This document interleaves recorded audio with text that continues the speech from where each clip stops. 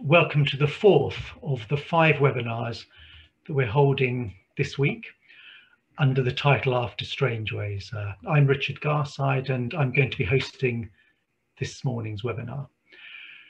The 5 webinars this week mark the 30th anniversary of the 1990s Strangeways prison protest and the official report into those protests by Lord Justice Wolfe and Sir Stephen Tumin.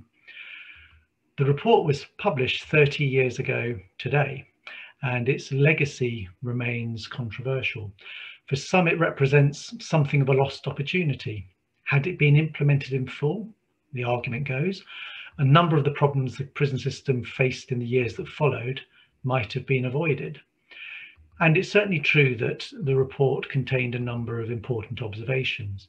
On prison protests and prison riots, for example, the report argued that they, quote, cannot be dismissed as one-off events or as local disasters or a run of bad luck. They are symptomatic of a series of serious and underlying difficulties in the prison system. That said, and as Joe Sim argued very powerfully at our second webinar on Tuesday, there are also good grounds for believing that little would have changed even if the recommendations by Wolfe and Tumin had been implemented in full.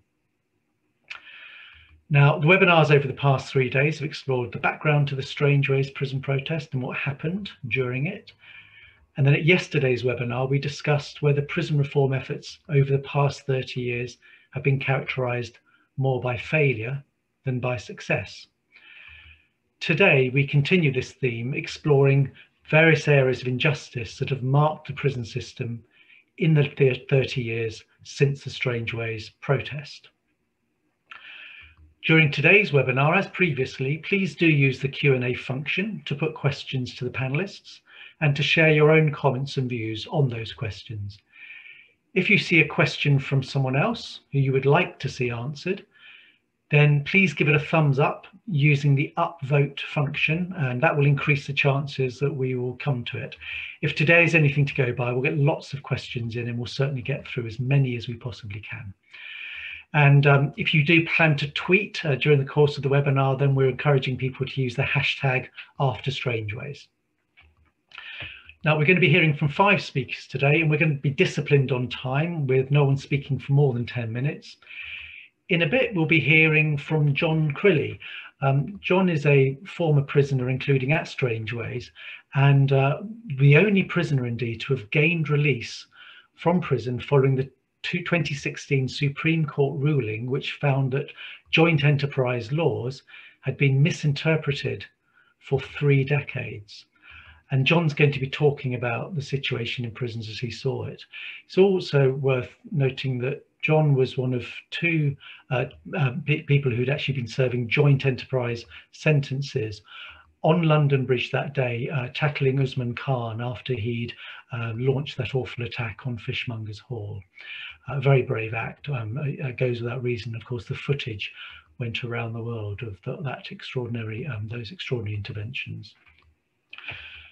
John will be followed by Patrick Williams, who will be talking about racial disproportionality within the criminal justice system. And following that, Caroline Willow, who will be talking about the child justice system. And finally, Steve Toombs, who will be talking about who doesn't get imprisoned and why. But first, I'm delighted to introduce Gloria Morrison of JENGBA, Joint Enterprise Not Guilty by Association, who has been one of the leading lights fighting the injustices of our joint enterprise laws. And she'll be talking about those and what needs to be done. So Gloria, if you'd like to join us now, and we'll be very keen to hear what you have to say. Hi, good morning. Thank you, Richard. Thank you, Centre for Crime and Justice Studies, for having this event, this very important event, to talk about our prison systems and our criminal justice system, which is appalling in my opinion. I'd like to start by reminding people who don't know what joint enterprise is that Derek Bentley was the last person hung in this country, and that was using joint enterprise. He was a 19-year-old boy, who had learning difficulties. who was on a burglary with a younger boy, a 17-year-old, Christopher Craig, and they were held by police officers, and a police officer got shot. But because Craig was 17, he couldn't be hung because the death penalty was still in place then. But Bentley was. I'd like to just let you remind, because I found this quite shocking, that from the day the police officer, PC Mills, was killed to the hanging was a matter of weeks. It happened really, really fast. So prison and punishment in this country is more a policy rather than anything to do with justice. So joint enterprise wasn't used much after that. Our data doesn't show that there was that many joint enterprise cases.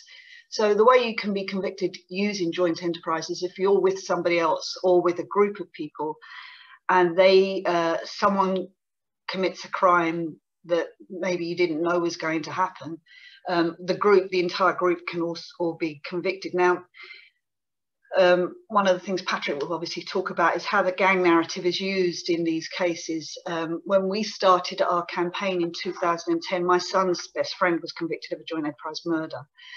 And because he was a young black man, I kind of instinctively thought that this has got to be racist, because if you just put a group of black men in the dock and you don't know who's done what, you can just make assumptions that they all were in it together or they all knew what they were going to do. And that's exactly what happens. That's why juries come to the conclusion they do come to.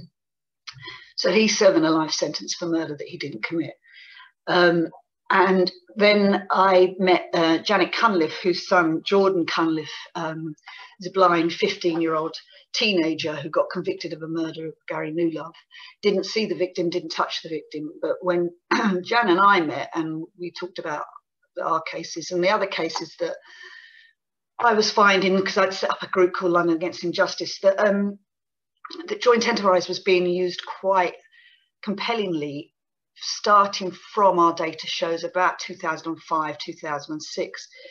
So this goes back to the Blair government when they were talking about black on black crime, when they were talking about feral Britain, when they were talking about broken Britain, but particularly this idea of black on black crime.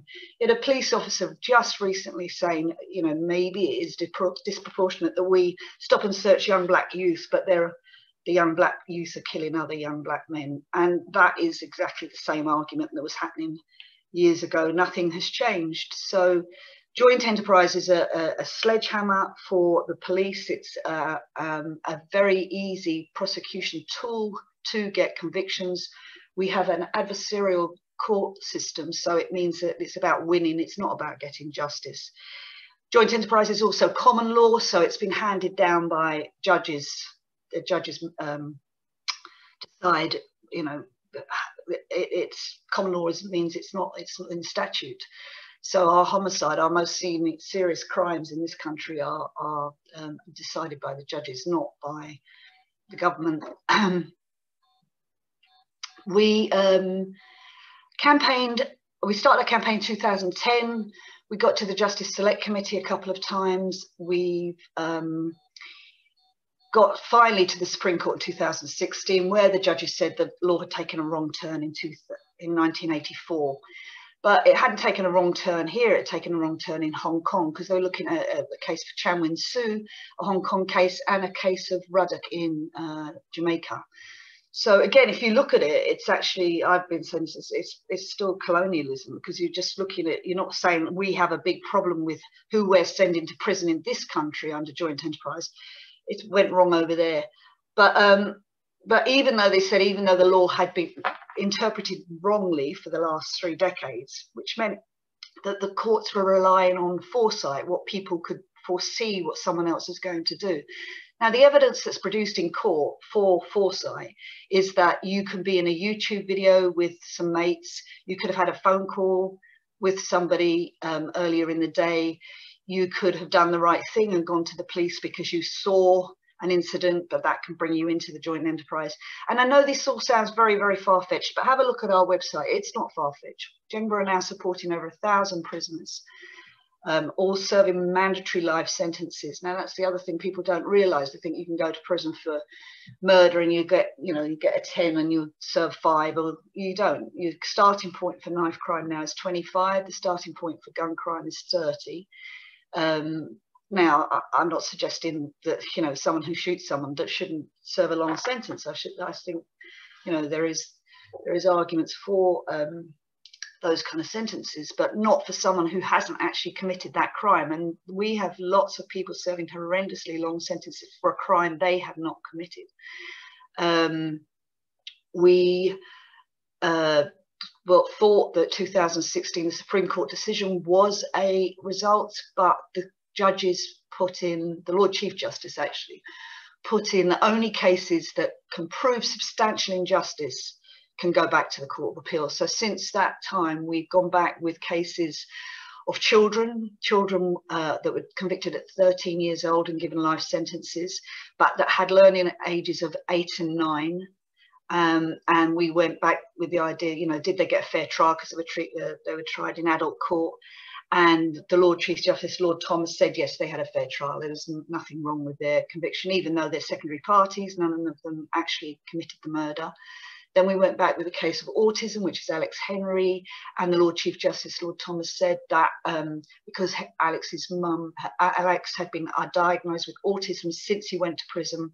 So we took back that as fresh evidence, because how could he foresee what someone else was going to do, one, when he's autistic, and also when it's a very fast-moving, spontaneous event that lasted 58 seconds. And the Lord Chief Justice said, because Alex's mum was a psychologist, she taught her son to pretend to be autistic. That's actually what he said. So that's what we're up against. Judges who've got no understanding of what it's like to be working class, to be disabled, to be Black or ethnic minority. And this is policy. This is, Jenga have long recognised its policy. We've had lots of good academic studies now saying that it targets BAME communities, and particularly the working class. And that is because the judges choose that and the government choose that. So we're now in a situation where we're trying to bring in private members bill. We're going to launch that in March. To get rid of the substantial injustice, because we're saying that if you've had you've been tried in a court under the wrong law, you should have the chance to go back to either appeal your conviction, but definitely to have, a retrial, a fairer stab at, proving your innocence, because these are wrongful convictions. They're not miscarriages of justice. They're wrongful convictions because the judges accepted that the law was wrong. But we're up against the legal establishment, which is a huge, difficult barrier, besides, the political establishment. But that, when Simon Baron-Cohen was asked why he thought, he's the lead expert on autism in this country, he was asked why he thought the Lord Thomas made that decision. He said that was a policy decision. So joint enterprise, our prison systems, our criminal justice systems are all based on policy. They're not based on trying to get a fair society, a fair, look at who you send to prison and why you send to the prison. And why we are the only country in Europe that sends children to prison for life. Nowhere else in Europe has joint enterprise, and nowhere else in Europe would send children to prison for life. They need help. If a child has gone down a path that's very wrong, look in Norway, they help them. They don't send them to prison. And what sort of child are you going to get after 15, 20 years of prison life? So I'll leave it there, Richard, if that's okay. I think I've done 10 minutes, but please support Jenga, because we're a very important campaign made up completely grassroots of families who've got loved ones in prison and won't give up on our loved ones that are serving life sentences. Thank you very much, Gloria. Just stay with us for a second. There's a question that's come in. Why is it only working class and Black kids who get done under joint enterprise? Why don't the rich and powerful get prosecuted for abuse of power, corruption and fraud? And I kind of guess you've sort of answered that question in your presentation to a degree, but I don't know if you have any kind of thoughts on that. And just more broadly, I suppose, what feels like a very kind of unequal playing field, for for people in society, depending on the types of crime they've committed, but more importantly, kind of where they kind of are situated in the social hierarchy.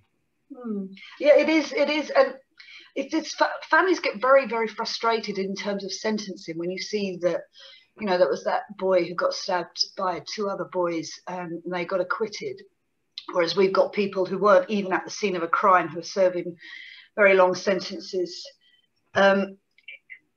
It's an anomaly. You know, it doesn't really make sense why.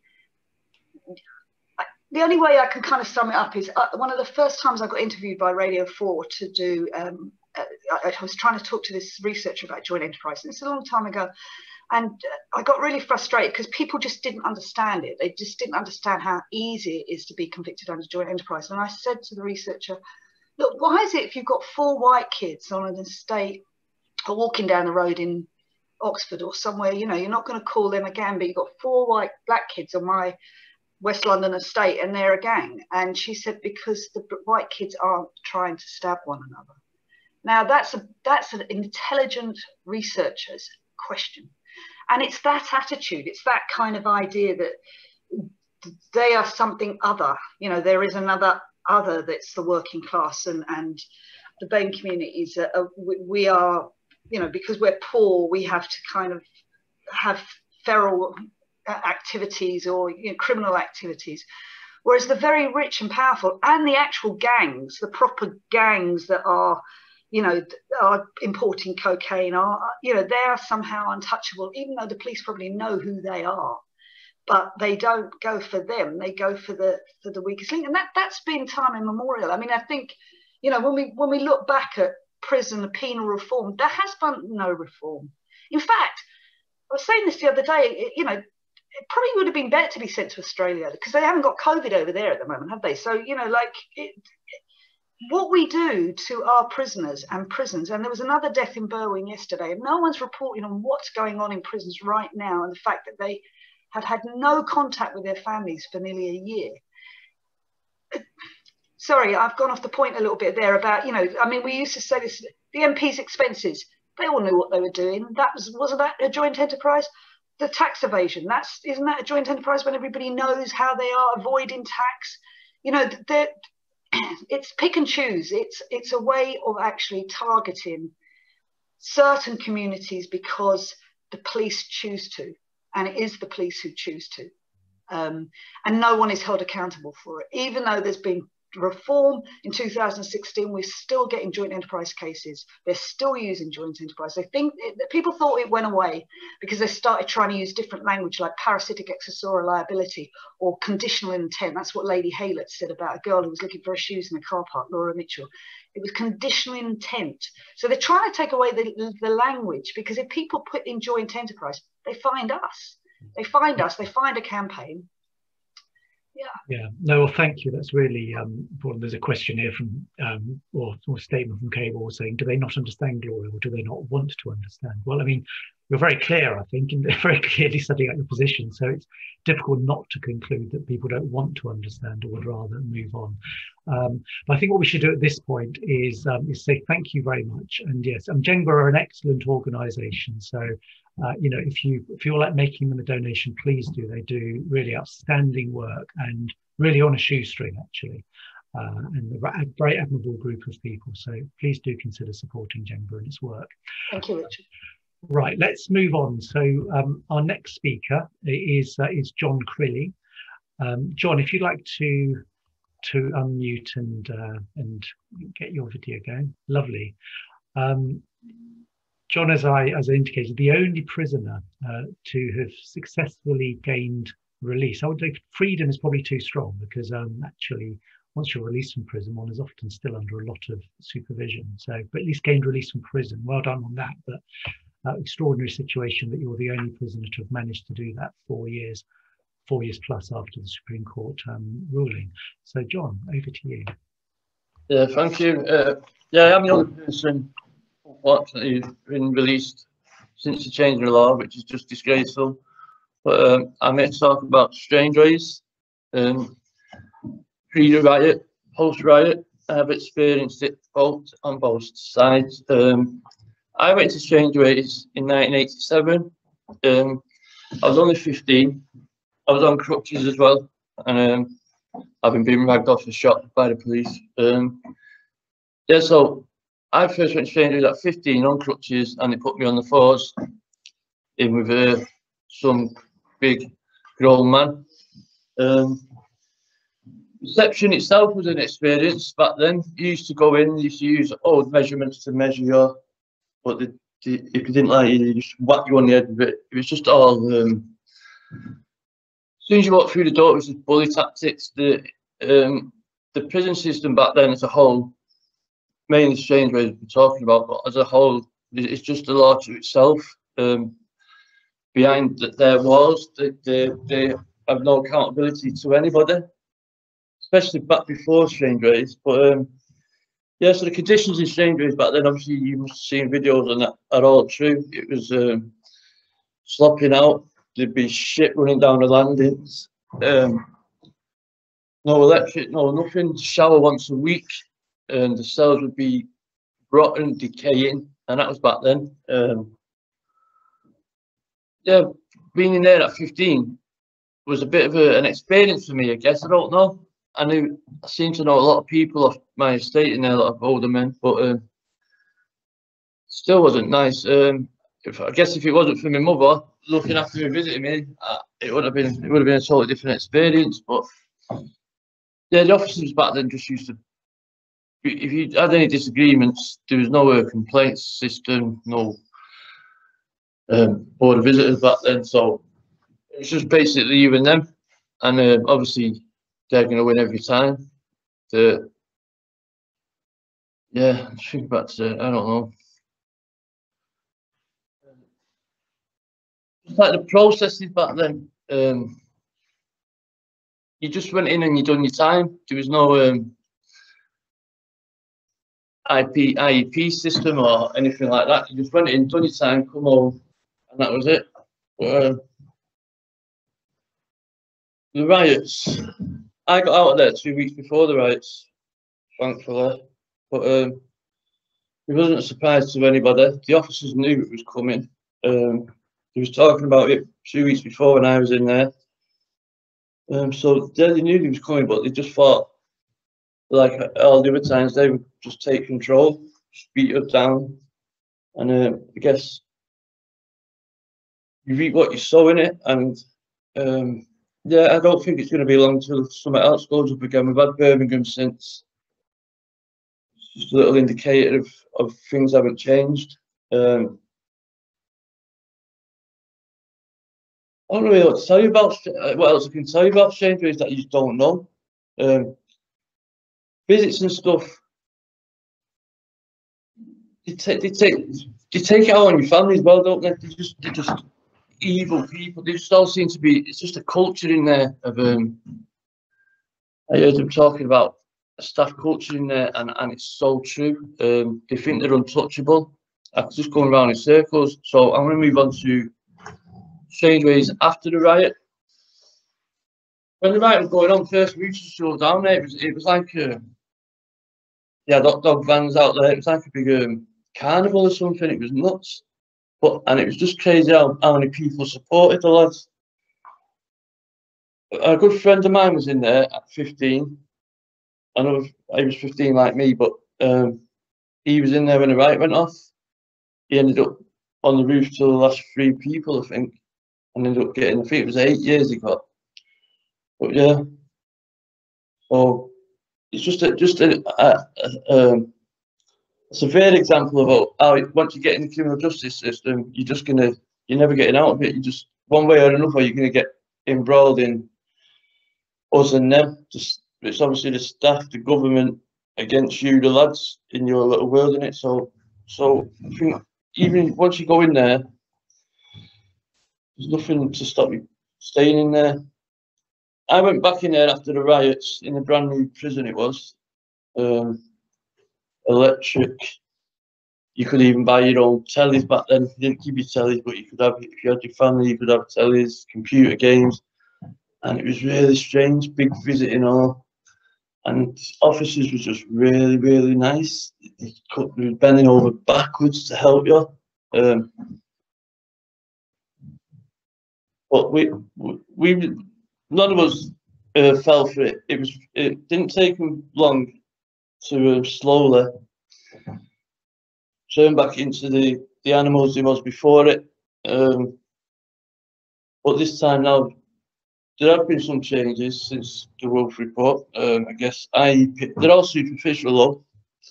The IEP system, or the visitors. The IEP system is just a joke. It's just another way to, and that's what they do now. They still beat you up, still kick shit out of you, and still get away with it. But they tend to do more like underhand ways now. Like they'll mess your parole up, they'll put a bad report in or somewhere. That's all they need to do. IEP system. Oh yeah, the system has changed. I don't know what's better about it. I would prefer to go back to how it was. Crazy enough. I'd just go in, do my jail, and come out. No one's. You knew where you stood back then. Now, officer could be talking to you dead nights, and he'll go away and write something in your whatever it is, your little record you have in prison, and that will ruin your life. I don't see much has changed.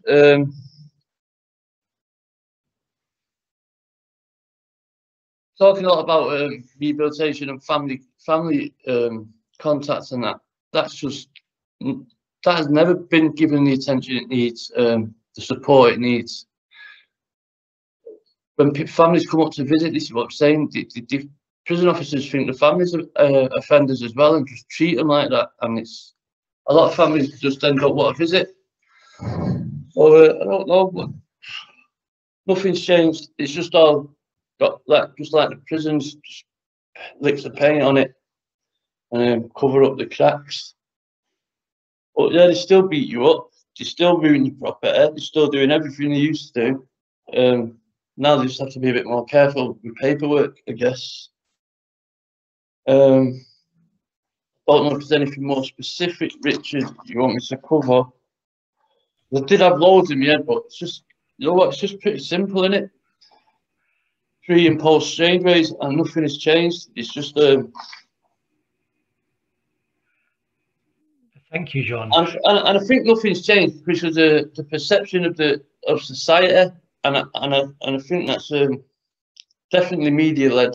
And if we need to tackle anything, we need to tackle media and perspectives on prisoners.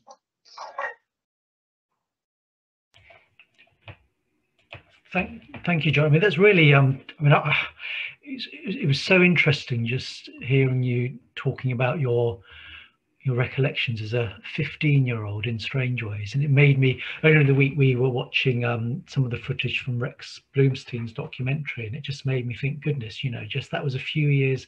You were there a few years later. When I went in the cell, it's funny now when I look back, but it was horrendous. When I went in the cell, after a couple of hours, this guy's got his hands down his pants and he's squeezing it, and he pulls a crab out. Guy's got crabs, and he's showing me these fucking.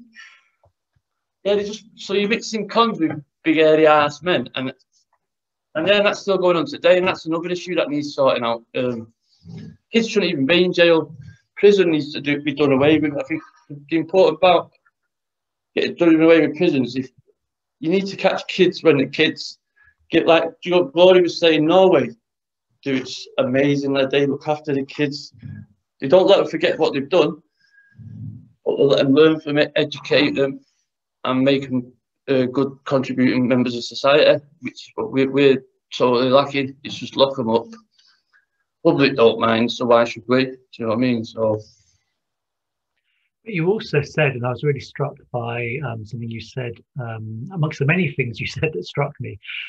You just said, well, actually, in some ways, I mean, notwithstanding that horrendous story you've just said about, you know, being in Strangers at 15, in some ways that kind of was better than now, in relation to feeling you just do yourself. You know what it is. I've talked a bit about the prison office culture, but the lads back then, there was. I remember talk vaguely of heroin. There was the odd one or two, but there's a big stigma around it. Everyone was just smoking weed. The officers seemed to just let them get on with it, and lads had a bit about them. They was all to back each other up back then. Obviously, the riot people had had some, I know it's criminally minded, but there's still some sort of moral code there.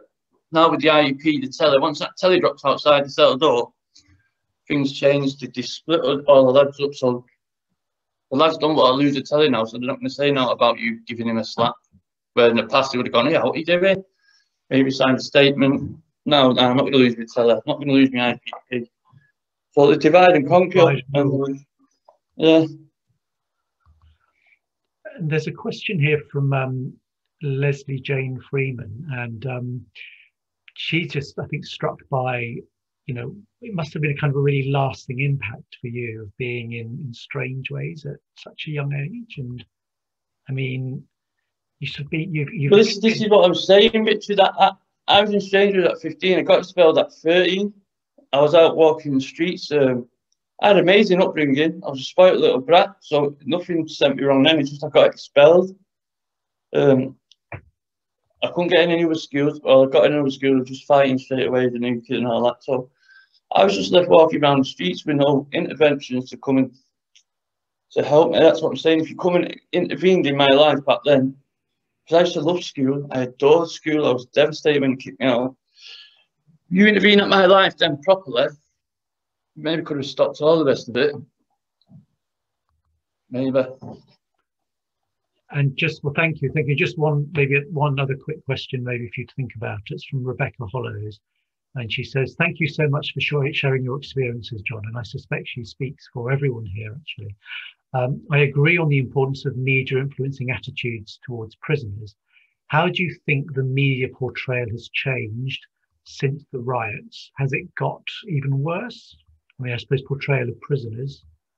Well, definitely the media just use that to show that we're all savages, in it, like we're all barbarians or something. We're just lunatics ripping up the place without seeing that, like, everything that went on that had been done to us for years and years. So yeah, I think the media just build off that, don't they? The media just jump on anything they can to sell papers and to stigmatise Britain's kids. Like, obviously the big ones, the James Bolger case, that's changed criminal age of responsibility and all sorts of madness just because of one-off event. Media just jump in and blow everything out of proportion. Not that it wasn't a horrific crime, but there were still 10-year-old kids. That's what everyone's missing, the kids, man. I don't know. Well, thank you so much, John. I think that was a really, extraordinary and insightful. I seem to got lost when I had to speak on my own for 10 minutes and better getting questions. It's really difficult, actually, because you're just talking to your computer and you're thinking, is there anybody there? Anybody listening? There's not even an audience, yeah, so yeah.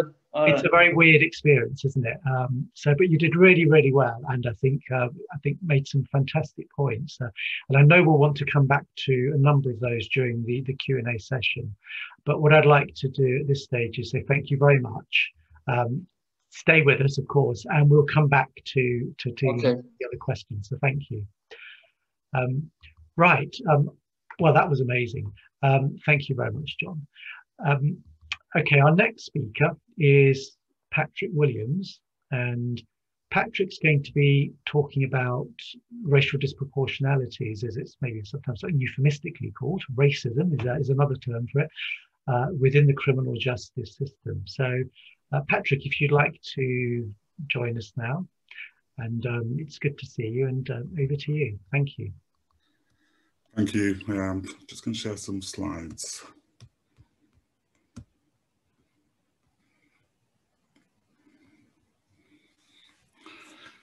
I just want to open by firstly saying thank you to the Centre for Crime and Justice Studies and for the invitation to speak at this really important event.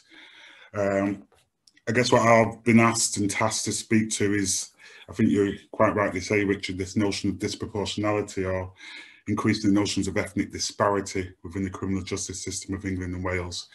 However, what I will also do is begin to move towards a consideration of responses to what I see as a racialisation of crime. So that will also become a feature of this presentation. However, from the outset, I just want to be clear about a couple of things. I think for me, it's implausible to begin to think about prisons and the wider criminal justice system across England and Wales without an acknowledgement of the harmful effects of this upon minoritised groups and communities. What we know today is that Black, Asian and minority ethnic people on average are 10 times more likely to be stopped and searched by the police than their white counterparts. What we know is that this figure of being over-policed increases in particular parts of the country, sometimes up to 20 times more likely to be stopped and searched. What we now know is that we, minoritised people, are at greater risk of being arrested by the police, at greater risk of being charged, and more likely to receive those more punitive sentences and disposals when we enter the court arena. That's just to echo what Gloria has just spoken to earlier, about the increasing likelihood of Black and brown young people and also working class young people to be subjected to the more harmful effects of the criminal justice system. I guess when we begin to look at these numbers in relation to those who are confined within the youth offender institutions, what we now know is that minoritised young people, Black and brown young children and young people, now represent over half of the population within those institutions. For me, this marks one of those tragedies. We now have a ready-made cohort of young Black and brown people awaiting to transition to the adult prison estate. Now, for over 20 years, I've been involved in research and studies with the aims of trying to almost surface what the drivers of this racial disproportionality, disparity is. I've also sought to try and challenge some of those mainstream explanations for what drives racial disparity. Those explanations that tend to focus on educational attainment or the family or single parent fathers. For me, these are all partial and almost weak associations or explanations for racial disparity. Earlier, I spoke about stop and search. And for me, to be stopped and searched is not a random encounter. It is a deliberate police response to the racialized view of the crime problem. I also want to mark this moment as representing 40 years. I think it's this year will be 40 years since the uprisings that took place in Manchester, some 3 miles from Strangeways prison. An event which was triggered by oppressive policing practices up and down this country. A moment which has been captured by the Manchester band, Harlem Spirits, entitled, "Them a Sus in the Muss." I guess for me, therefore, in beginning to think through this question of racial disparity or disproportionality or differential treatment within the criminal justice system, I want to tease out maybe 3 key points. I want to argue that the lyrics to the song, "Them a Sus in the Muss," represents that minoritized communities are still viewed with suspicion. The policing of minority ethnic communities is driven by a presumption of criminality. What we now know is that these suspicions have now almost been hardwired into systems whereby Black and brown communities are presented as risk to be managed. We are perceived as being risky. And in speaking to some of the individuals as part of my research, what we find is that they begin to acknowledge and recognize very quickly their risk status. So when I was speaking to Paul, Paul says, I was high risk, but then I was a risk. I was Cat A for 7.5 years. I should never have been Cat A for 7.5 years. I went into prison in 1996. In 1999, I turned to an adult. That's when I should have been put off Cat A, but they kept me on for another 4 years. That doesn't make sense. Everybody's coming in after me for worse crimes, and they're coming off Cat A, leaving me scratching my head thinking, what am I doing wrong? That sense that he has to try and make sense of what is he doing wrong. I'm still on Cat A. I go to Franklin, Cat A. It wasn't because I was from my side. It wasn't because of my offence. It was because the police, gun and gang unit and their involvement was keeping me Cat A. It's a hard thing, risk, Because if you had an offence that's knife related and then afterwards you're caught carrying a knife, yeah, that is risk, because there is something that could happen. I'm no risk. I was always considered myself low risk inside or outside. I guess for Paul, what he begins to speak to and recognises is how that Chris almost becomes embodied, how black and brown folks increasingly are presented with these problems.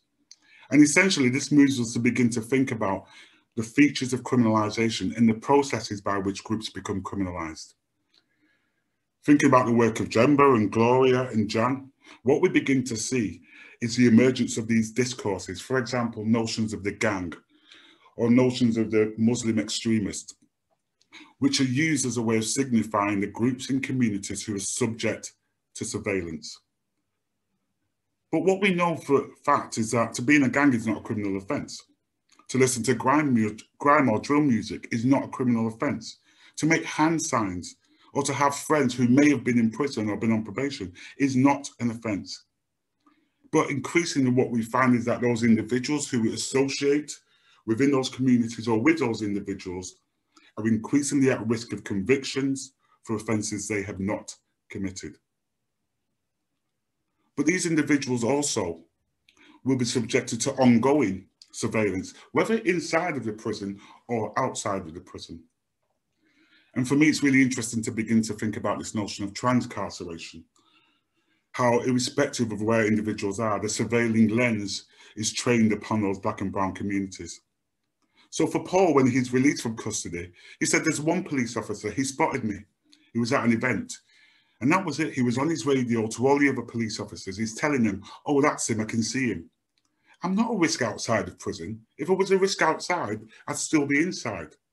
Just leave me alone to live my life. You robbed me of 18 years. I ain't going to get them back. Just leave me alone. There's something really profound in that moment where Paul just wants to be left alone.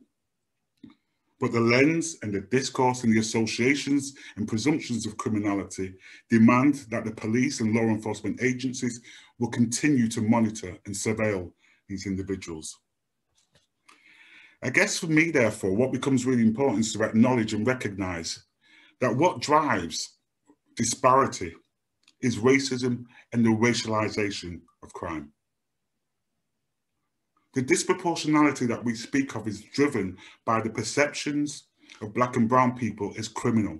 These are not new tropes. These are the same tropes that lead to the harmful encounters that black and brown people have with the police. In essence, it's about how we begin to protect the white public from those who are perceived as being dangerous.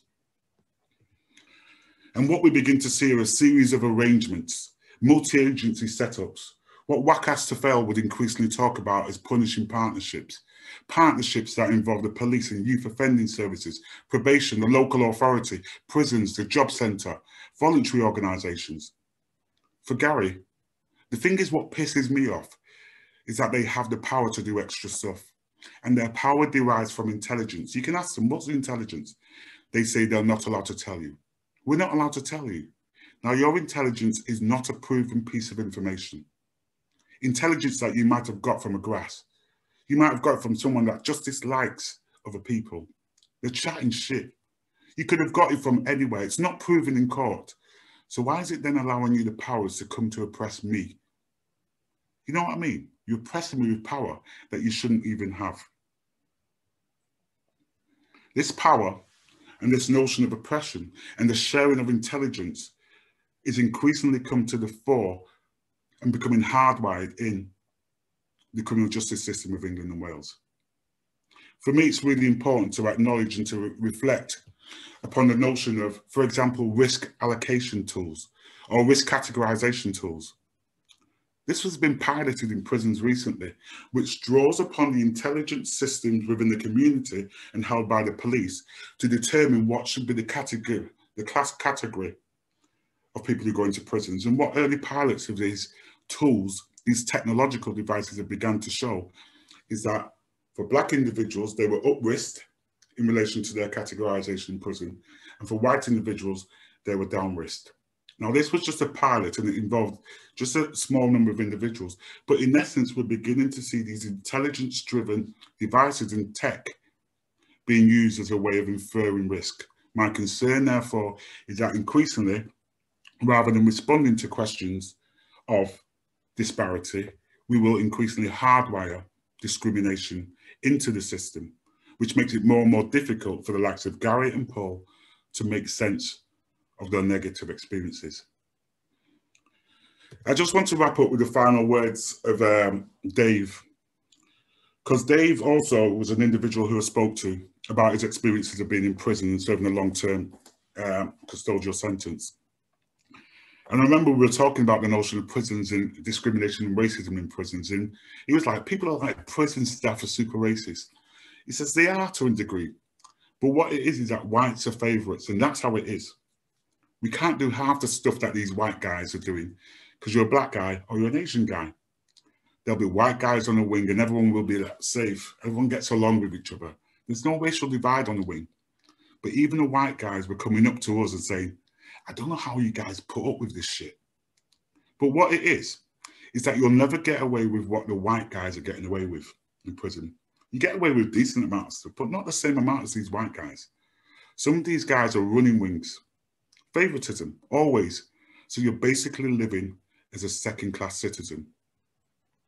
And what I want to finalise and end here with is that notion of a second-class citizen within the prison or within the community is what fuels or is what's driven by that sense of suspicionness, that sense of riskiness. And in essence, in order to understand racial disparity and disproportionality, it's about recognising how the state categorises and punishes those individuals who are deemed as outsiders and who are deemed as othered. Thank you. Thank you very much, Patrick. That was really, really good and really, I think, really important kind of sort of critiques and observations. Someone in the chat earlier said, "Oh, I'm looking forward to hearing Patrick. He'll relate the reality of this really well." So, and I think you did that very well indeed. So thank you. A quick question for you. We're slightly overrunning now, but I think it'd be good to just get your immediate thoughts on this. There's a question for you here. Is there evidence to suggest that black and brown prisoners serve longer periods on indeterminate sentences over the minimum term or tariff or expiry date? So a quick thought from that, and then we'll move on to Caroline. Yeah. There's probably going to be people on the panel who are better placed to really quickly respond to that question. However, following the work we did, Becky Clark and myself did with Gemba, what was clearly evident is that black and brown people and minority ethnic people in general were serving lengthier custodial sentences than their white counterparts. This was similarly picked up in the Lamb review as well, which again demonstrated that prisoners are younger, but also serving more lengthy custodial sentences. So certainly some evidence to support that argument. There's some, I mean, we can go back to Gloria, and Gloria can speak to some of the horrendous sentences that have been handed down to young people for offences that they've not committed.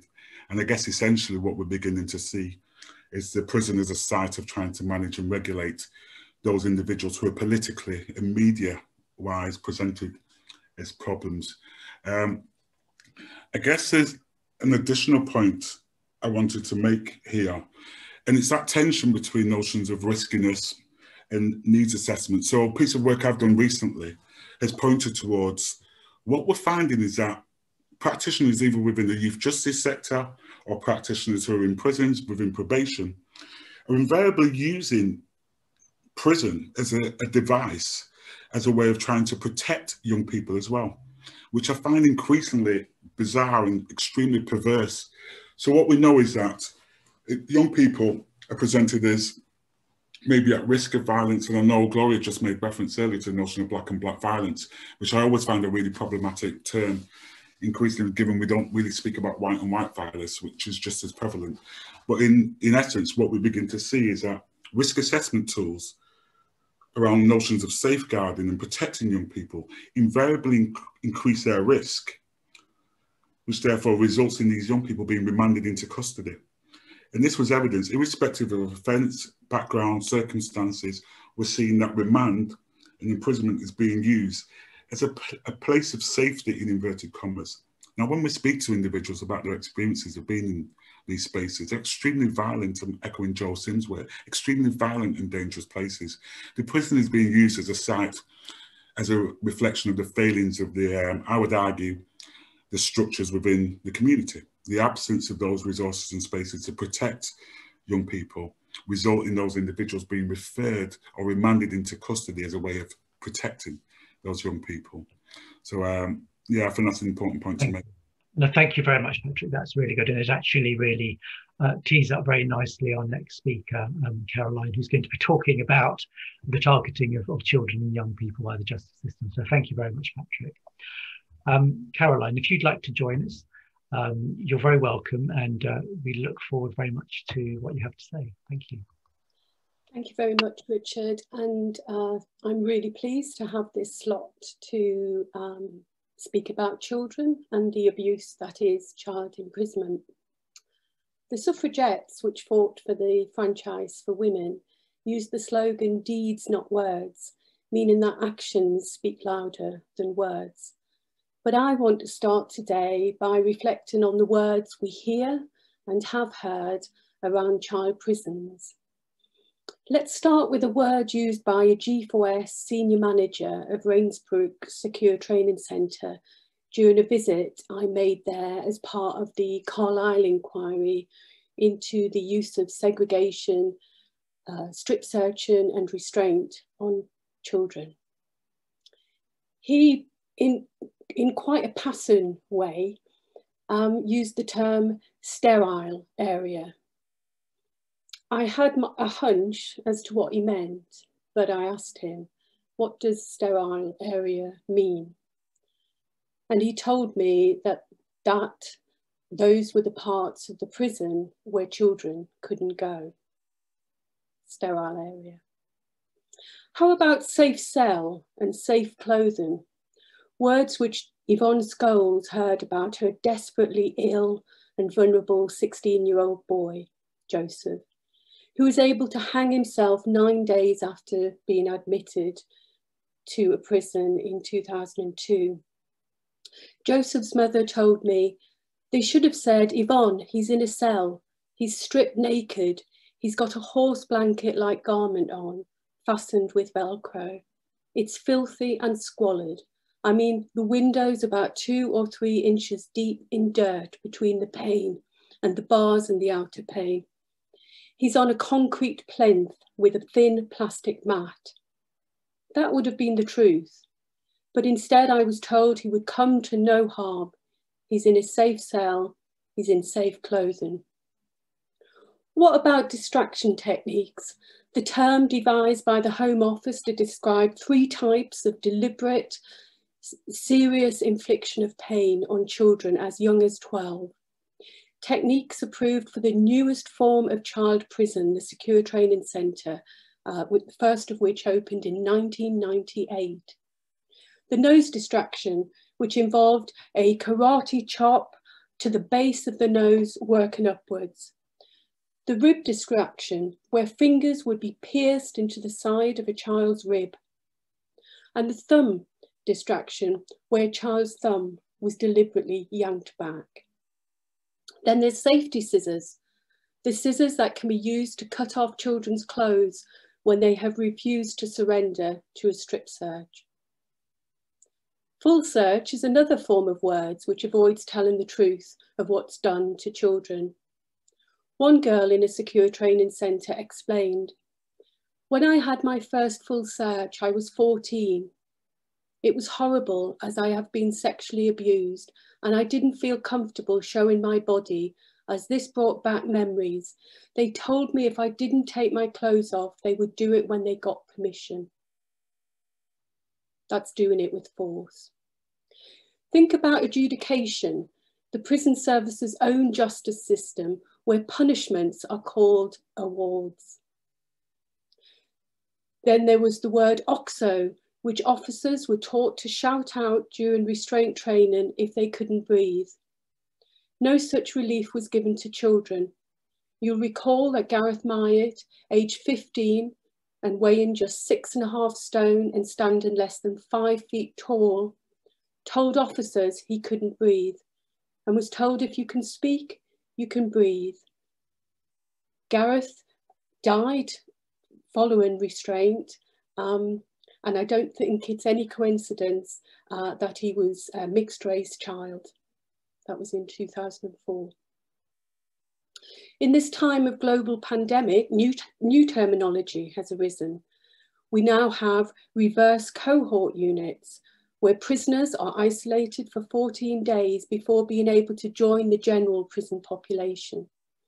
In December, prison inspectors found that children entering Rainsbrook Secure Training Centre had been put into the reverse cohort unit for 14 days, only being allowed out of their cells for 30 minutes in every 24 hours.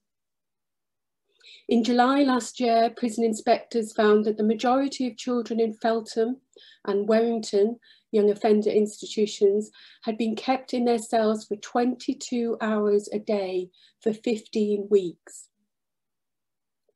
If you're finding that hard to compute as an adult, then think about the long summer holidays we had. That was 6 weeks. So we're looking at 2.5 times our school summer holidays being locked in a tiny room for 22 hours a day. Of course, children themselves construct their own language too.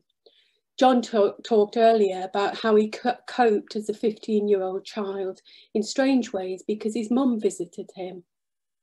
That reminded me of Nick Hardwick, the former Chief Inspector of Prisons, recounting the term used by boys who sit in a prison waiting area whose visitors don't turn up. I've witnessed this myself, visiting a child in prison. After a while, when children are sat there, boys are sat there, when their visitors haven't turned up, the officers indicate to them, they give them the nod that they have to stand up and walk back to the main prison and to their cells. And children call this the walk of shame. Then within children's social care, which is my background, we have the terminology secure welfare bed to differentiate the beds that children are put into for punishment. I've not myself heard or seen in writing the term secure punishment bed, but that's what incarceration in young offender institutions and secure training centres are for children, of course. 1990 is also a special anniversary within the children's social work arena. Pindown was named in 1990 following a child abuse inquiry. This is the report from that inquiry. It was conducted by a national childcare expert and a barrister. And they reported that it contained the worst elements of institutional control. Children were made to have baths on admission, to wear special clothing. There was a strict routine, segregation, isolation, humiliation, and inappropriate bedtimes. They said the regime was based on the principle that we were establishing control. That's why it was permitted. The impact on the children was, in our view, likely to be wholly negative, and was so in that the regime imposed was fundamentally dependent on elements of isolation, humiliation, and confrontation. That's the words of the inquiry authors. And they went on to say, Pindown, in our view, falls decisively outside anything that could properly be considered as good childcare practice. It was, in all its manifestations, intrinsically unethical, unprofessional, and unacceptable. Having started my career in the 1980s as a child protection social worker, this is what drives me on. It cannot stand that the state and all its manifestations has decided at the highest level that one group of children, children in care, cannot ever again be subject to deliberate humiliation, isolation, degradation, yet permit another group of children to be subject to the very same things. And in December 2016, there was what we might call a breakthrough, in that the Ministry of Justice committed to phasing out young offender institutions and secure training centres for children, replacing them with secure schools, and that's a separate discussion. But the argument has been won that child prisons are not fit for purpose, they cannot remain. Some of you may have seen the news this week that the motto of the NASA lab working on the Perseverance rover, which landed on Mars, was called "Dare Mighty Things." And the full quote comes from Theodore Roosevelt in 1899. And he said, "Far better it is to dare mighty things, to win glorious triumphs, even though checkered by failure, than to take rank with those poor spirits who neither enjoy much nor suffer much, because they live in the grey twilight that knows not victory nor defeat." And that's my summing up today, is that we have to stay sharply focused on the abuse that is deliberately designed, inflicted and experienced by children in prison, and that it cannot stand. And the mighty thing is to close down these prisons. And we have a government that has committed to closing them down, and it is our obligation, both within those of us that work within the system, those that work around the system, and those who are out of the system, to hold them to that commitment and to demand a national closure programme for child prisons. The latest statistics show that there was 535 children in custody in October. Children who were in custody because they'd been remanded or sentenced. 535. I refuse to believe that as a society, we cannot work out how to treat 535 children with care, humanity, respect and decency. As Patrick said, every second cell, you walk along a landing, every second cell of child prisons are occupied by children from Black, Asian and minority ethnic communities. That cannot go on. More than half of children detained in prisons have been in care. Over a quarter are disabled, and more than a third have health problems. But actually, imprisonment is wrong for all children, no matter what their background and their circumstances. And just to end, I want us to think about what kind of lives are we wanting children who are currently in prison to live? What conduct, what behaviour are we looking for from them? And I'd say we want children to treat others with kindness, to be thoughtful, to be respectful, to be reliable and to be fair. And for themselves, I'd say we want children to feel happy, to feel safe, to feel connected, fulfilled, to have a purpose, both as children and for the future, and for them to feel that they're good and honest people. And I'd say if this is what we want, you'll have different lists. But if this is more or less what we want, our children, their lives to look like, and for their conduct and their behaviour and for our children to feel, then we need to make it happen. Thank you. Thank you very much, Caroline. And I was really struck by that figure of 535 in custody, which is obviously significantly less than it was a decade ago, but it's still far too many. And it's actually fewer than one child per parliamentary constituency, you know. And I would imagine that if most MPs were asked, could you imagine just one child in your constituency currently not in prison, they wouldn't have any difficulty imagining that. So it seems to me that it's an argument that is winnable. Very, very quickly, and then we must move on. There's a question here from Vic Fernandez for you. Do you think under 21 offenders should be in a secure unit instead of prison? I can't think I maybe know what you might say, but do you want to offer a very quick reflection on that, and then we'll move on to Steve? Yeah. Well, the children's social care arrangements has over the decades increased the age, recognising people's vulnerability, that the growth of human beings goes right into the most accelerated growth of human beings. Obviously, we grow throughout our lives. In children's social care, it goes to 25. I would say to policymakers and to parliamentarians and government, look for your most humane, your most evidence-based policy, and then try and make that better. Don't replicate the worst, which is in the penal system. Okay. Thank you very much indeed. Thank you, Caroline. Right, before we move on to Steve, just a quick reminder, we're getting quite a lot of questions coming through the Q&A. Do keep them coming in. We'll answer as many as we can.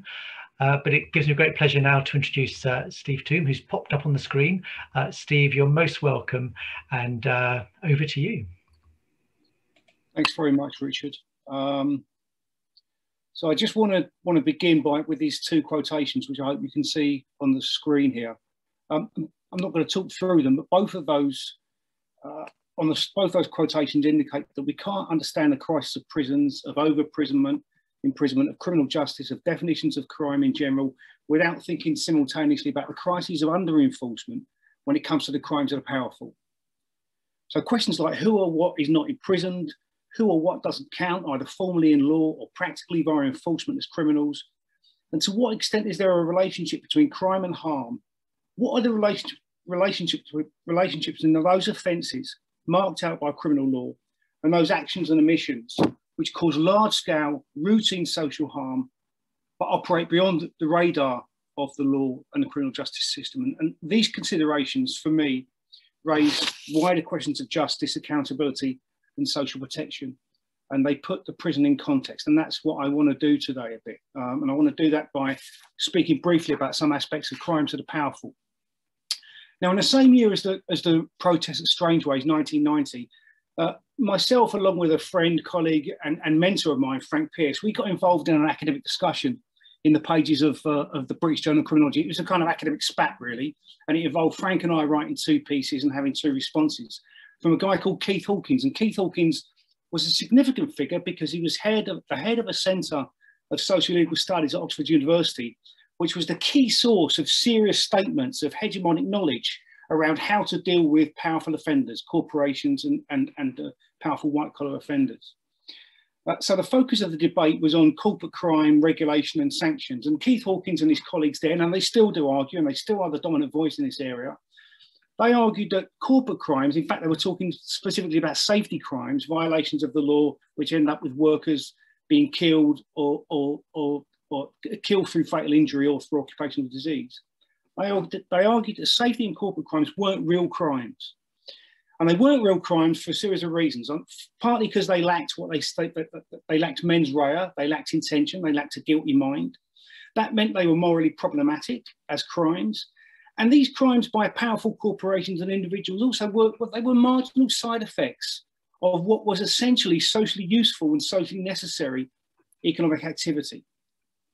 So for these reasons, these kinds of crimes required a particular response, particular kind of social response. They required compliance-oriented enforcement. And that meant that regulators should respond to them by seeking to bring corporations into line with the law in the future.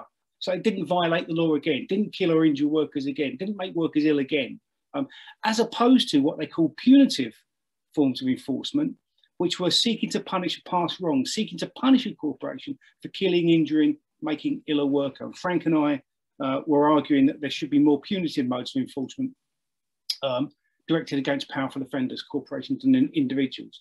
And we contested many of the claims of Hawkins across these pieces. And we argued, in fact, that, you know, Hawkins's claims about lacking mens rea, lacking moral blameworthiness, these being side effects of socially useful and socially necessary activity, in fact, not only could apply to so-called powerless offenders, the kinds of people who end up in Strangeways, for example, not only could apply, but in fact, it was more legitimate to apply to those people because the crimes of corporations, the crimes of the powerful, were much more serious sources of social harm than the activities of those suspects who tended generally to get caught up in the criminal justice system and end up in places like Strangeways. So that's the kind of background to what I want to say. And I now just want to kind of refer more specifically to the state of health and safety crimes and the consequences of those in the UK at present. So there are various indications as to the amounts of people who get killed as a result of work every year in the UK. The official data from HSE calculates every year about 14,000 deaths caused by working, 14,000 deaths year in and year out, right? Of people people made ill fatally or experiencing fatal injuries at work or by work. Other estimates, the International Labour Organisation for the UK places that at about 37,000. The Hazards Movement places that at about 50,000. Nevertheless, 14,000, 37,000, 50,000, we're talking about an awful lot of dead bodies, which, by the way, puts the numbers of homicides in any one year in the UK, they pale into comparison, of course. Now, we know that the vast majority, based on research, not based upon what the HSE prosecutes, we know that based on research, the vast majority of those deaths are likely to involve breaches of the law on the part of private profit-making corporations. We also know, and this is based upon HSE activity, that the vast majority of those deaths don't end up anywhere near the criminal justice system, anywhere near it, right? Firstly, they're not recorded accurately. Remember, HSE 14,000, 37,000 for the ILO, 50,000 for the Hazards Movement. That's a big difference. Those deaths are not recorded accurately. Even if they're recorded, even those recorded by the HSE, the overwhelming majority of those 14,000 are never investigated. HSE barely touches, in fact, almost never touches, including during this pandemic, by the way, deaths caused by occupational illness. So a very, very small subset of those deaths are investigated. If they are investigated, or where they are investigated, no formal enforcement actions tend to follow. If there is prosecution which follows and it leads to conviction, the overwhelming sanction that results as a result of that conviction is a fine. And the overwhelming object of the fine is the corporate entity itself, not the individuals who own, control, and benefit from the activities of the corporate entity. So individuals, powerful individuals, are protected in the small instance of prosecutions, while corporations, companies pay fines. Now I want to back that up by just referring, or support that by referring to some other data, this generated by my colleague Dave White more recently and myself. And the data is FOI data. And we were basically kind of digging around HSE responses to deaths over a 20-year period. It's for different purposes than today, right? And we're looking at HSE prosecutions following deaths, or we look at HSE responses. I'm going to talk about prosecutions. HSE responses to deaths between 1999 to 2019, a 20-year period, right? Now, bear in mind on HSE data, 14,000 deaths a year. Over that 20-year period, there were about, on average, 280,000 deaths in total, 280,000 deaths in total. During that period, there were 4,809 prosecutions taken by HSE, all following fatal injuries at work. As I said, they tend not to touch fatal occupational illness. Of those 4,809 prosecutions taken by HSE, 4 in 5 of them were against companies and corporate bodies. About 1 in 5 were against individuals, including, by the way, the self-employed. So very, very powerless individuals, in fact, are getting caught up in this prosecutorial system designed to respond to crimes of the powerful.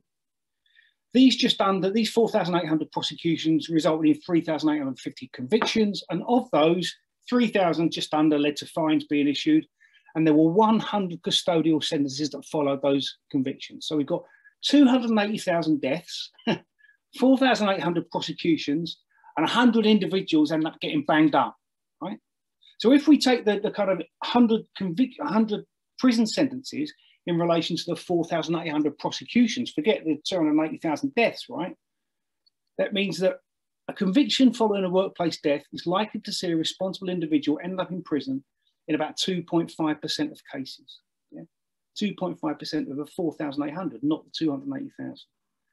The point of all that and those numbers, the precise numbers perhaps aren't important, but the point of it is to say that in an empirical sense, in the context of safety crimes, and I would argue corporate crimes more generally, prison is pretty much out of the equation in terms of responding to the crimes and harms of the powerful. Prison is, in that context, an irrelevant. So, in conclusion, what does this mean? It means that for powerful individuals and corporate entities, we need to think about much more creative responses in answer to the question, how do we punish? Prison isn't going to be used, right? What are alternative ways of punishing powerful offenders which do not require imprisonment? That's one thing, that's one kind of set of questions it generates. Secondly, though, we might take seriously the claim made about the powerful who are guilty of crime, that they remain socially useful individuals and entities, and then apply that to all offenders. In other words, we might say that relatively powerless offenders who do end up in prison are at the same time, nevertheless, still socially useful individuals who carry out socially useful functions, and that their crimes were also just a marginal side effect of their being and their acting. If we take that then, together with the points I made earlier, so we can then ask for all offenders, what's the point of punishment? Yeah. How do we best determine accountability for harm that's perpetrated by individuals and organisations? How do we best achieve social protection for citizens and societies from all forms of offending by the powerless and the powerful? So the point I'm making is any questions that we're engaged in today and over this week, I'm certainly not undermining the points that have been made. In fact, in many respects, what I have to say perfectly supports what's been said, not least today. But any questions about who gets criminalised has to be accompanied by questions about who and what does not get criminalised. And the different groups, those criminalised and those not criminalised, are exactly the same now as they were 30 years ago, right? Who is now and who is not in Strangeways is similarly differentially distributed now as it was in 1990. No, there's no doubt about it.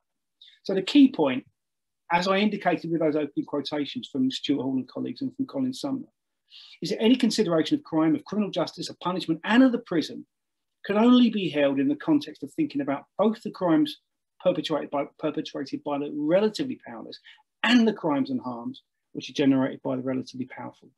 That's all I want to say. Thank you very much for listening. Thank you, Steve. That was really interesting, and it's there's a question here from Elizabeth Cameron, which I think is very well. Of course, it's relevant to what you've just said, and now it's just disappeared off my screen because I think maybe someone's upvoted it. So where has it gone? It's maybe someone's answered it. Oh, this is a bit embarrassing. I think right. Where is it? Here we go. I would argue, Steve, that the crimes of the powerful are often the cause of many of the crimes committed, increasing poverty, lack of housing, contributing to unemployment, etc. What would you say to this, and where would Grenfell fall into this? Yeah, look, thank you. I agree. It's not. So I agree. The link's stronger. It's not just that we need to consider these crimes. So whenever we talk about crime and the usual suspects, we need to think about the kind of less obvious suspects. In a sense, for equity, but also I completely take the point.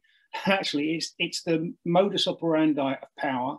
It's the processes of power, the institutions of power, the individuals of power, who put the powerless in conditions and situations where crime and criminalisation becomes almost an inevitable part of the distribution of power relations, which was part of the point of the two quotations that were made at the very beginning. So I absolutely agree with that. You know, and to me, it's perfectly clear that, you know, as the residents of Grenfell predicted before the fire itself. I mean, 7 months, that infamous blog by the Grenfell Action Group, KCTMO, the tenants management organisation, Playing with Fire, where they predicted that only a high consequence, high fatality tragedy would get their concerns about safety in the tower block listened to. In other words, they knew they'd been put in positions by the powerful over a long period of time when ultimately some of them would end up with, and inevitably end up with, an unnecessarily short life, a death. Yeah, so I agree completely with both of those observations made in that question. Thanks for that. Thank you very much, Steve.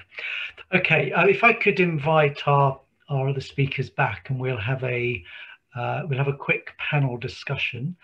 We're fast running out of time because everyone had so many really interesting things to say. And while everyone's joining us, Gloria, if I don't put you on the spot, maybe you would like to start us off. There's a question here about whether you think it's possible or realistic to think we might be able to get rid of the joint enterprise laws altogether. Do you think that's a kind of a realistic, indeed a desirable, but certainly a realistic possibility? It's definitely possible. I did speak to a leading QC at Garden Court, and he said, you know, there's a lot of my colleagues here that wouldn't agree with getting rid of joint enterprise. And that would be, and it kind of partly it ties into, I mean, I live, Grenfell's there, by the way, I can see Grenfell from here. So, you know, the question of using joint enterprise on the people that are responsible for that fire, it's really complicated for me, because I want to get rid of joint enterprise. I don't think in a just society you should have something, because it's fascism. That's what it is. It's just fascism. It's a way of locking up groups. It's not about gangs. It's about families. We've got fathers. We've got father and son. We've got mum and two sons. We've got lots of brothers. So for justice, you know, it has to go. It has to go, yes.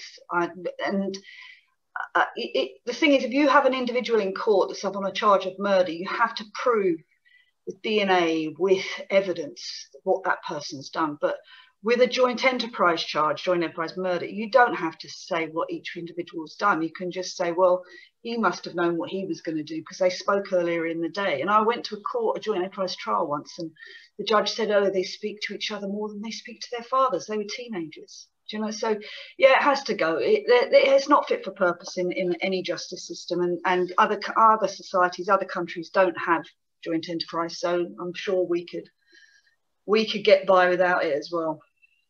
And do you see that as a realistic possibility? I mean, maybe a long run. Well, I think all the things that the panelists have talked about today about how unjust our society is, the fact that we look up children. I actually I was getting really angry when Caroline was, because I know a lot of the stuff that Caroline was talking about, and I've just, because I've been doing this for so long, you kind of bank it and you just think, oh, well, there's nothing you can do about it. And that's part of the problem with our society, besides the shit media we've got, but it is part of the problem that we just accept the crap that we're dealt. And we think it's normal, and it's not normal. It's not normal to lock 13-year-old children up. It's not. That's wrong. It's just, and children who haven't actually done anything. And our remand system, you put in a child in remand because you think they're going to get found guilty of a crime they haven't even gone to court for.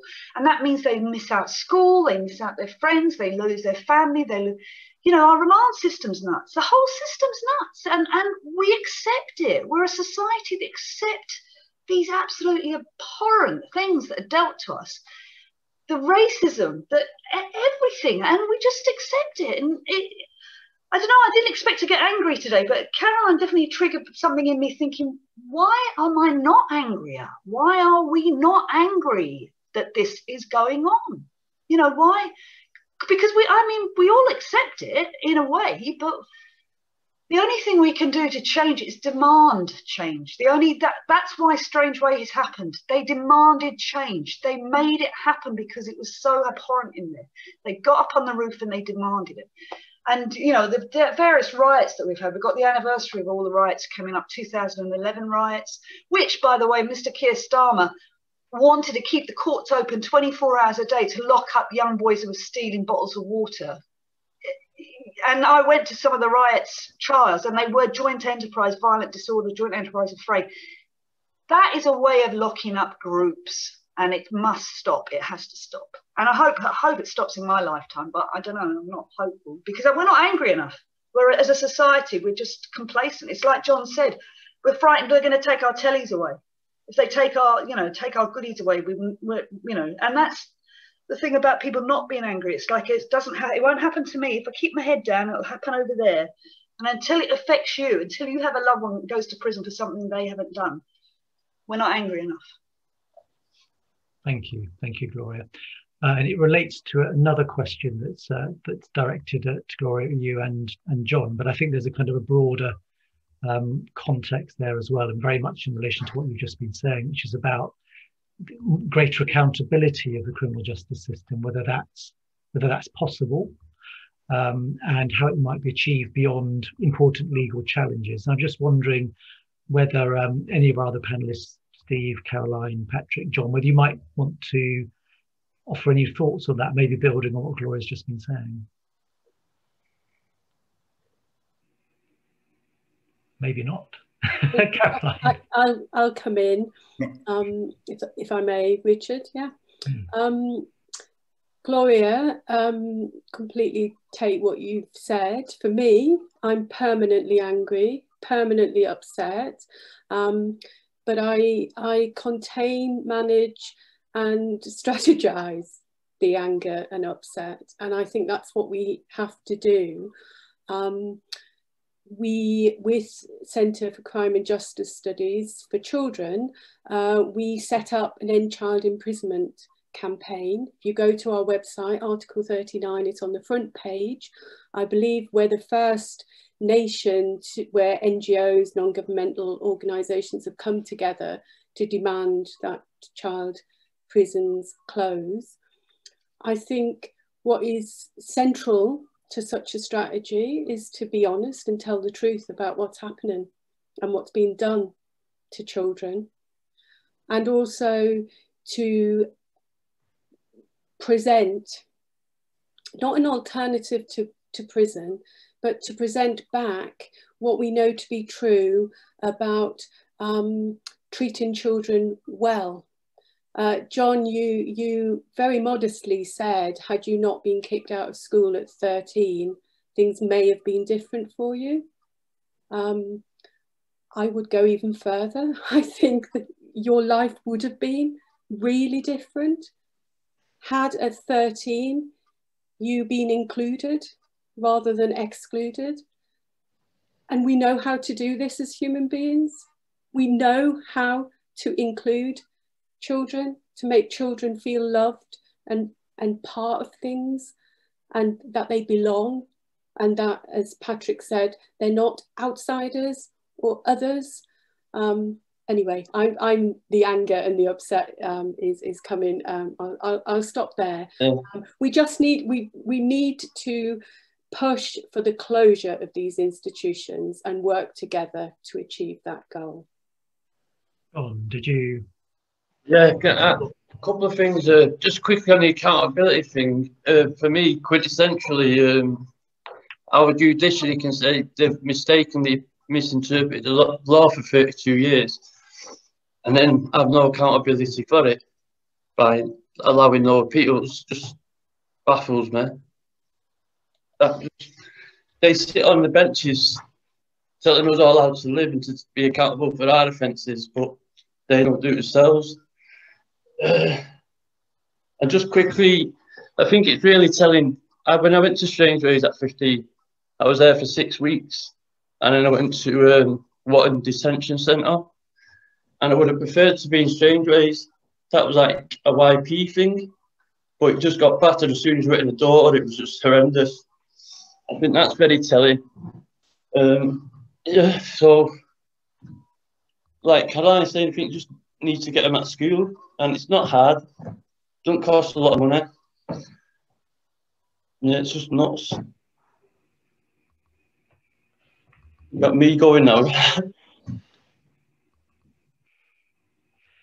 Can I just add to Richard as well? I guess it's more a question as well, and I'm looking at Steve here, but there's something about, and picking up on Caroline's point, there's something about the idea of including and looking after young people, but there's tension there, isn't there? Because that sense of inclusion has always required individuals who are excluded. We define ourselves by inclusion, by looking at, well, who doesn't belong. And there's always something there that is a tension and is a challenge. So I'd like to think through some of that, although I don't think we've got time today to do that. But I think more important in terms of questions of accountability, there've been too many injustices for me to believe that we can almost weave in some notion of accountability into a system that, frankly, is doing what it's supposed to be doing and what it's designed to be doing. There's real challenges in the idea of trying to find accountability in the legal system that can kill citizens, members of society, kill individuals, people who've lost their lives at the hands of the police or within these institutions. And then somehow we want to appeal to the same apparatus to try and deliver justice. There's something hugely problematic or challenging in even thinking through some of that. I guess there needs to be something very different than something more radical in terms of how we respond to these concerns. I think you're absolutely right, Caroline. There shouldn't be children in prisons. It's as simple as that. And I guess the anger is probably spreading, but I've always been an angry character and an angry individual. But essentially, there's something about, I don't believe in my heart that we can build accountability into a system that is premised on injustice from the outset. Steve, do you have any final reflections? I mean, it's...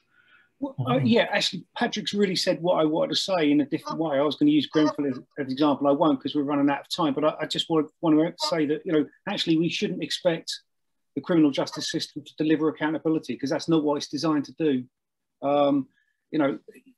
We need democratization, and that's a massive challenge. But actually, it is the challenge. Let's not look to the law. Let's not look to the state. If we want justice and democratic accountability, we need to democratize the structures and institutions within which we live. Yep. Thank you very much, Steve. We've run out of time, and I'm really sorry about that because I think we could be talking for quite a bit longer. And that kind of sense of anger, it is quite emotional because when we're talking about a set of institutions that are the cause and source of so much pain and suffering, it's difficult not to get angry about it and feel emotional about it. And perhaps we shouldn't. Perhaps we just do need, as Gloria says, maybe we need to be a lot more angry about that and rediscover that anger thinking forward. Now, tomorrow we're going to, in our final webinar, we're going to be trying to kind of look forward really and think about, from the context of what feels like a 200-year failed prison experiment, what might the future be? Is it possible to imagine a future without prisons? Imagine a future where we don't have these kinds of painful and harm-creating institutions? Or are we forever destined to just repeat what's gone before? I hope the answer is very much it is possible to look forward and to think about new ways of doing things. And I think we've started to chart some options and thoughts in the session today. So it simply leaves me to thank all our speakers, Steve, Gloria, Caroline, John, Patrick. You've all been absolutely fantastic, and some wonderful observations and challenges, and also to all our participants today and all our attendees. And I'm sorry we didn't get to all your questions. There just wasn't enough time for all of them. So thank you very much. And I look forward to seeing many of you tomorrow.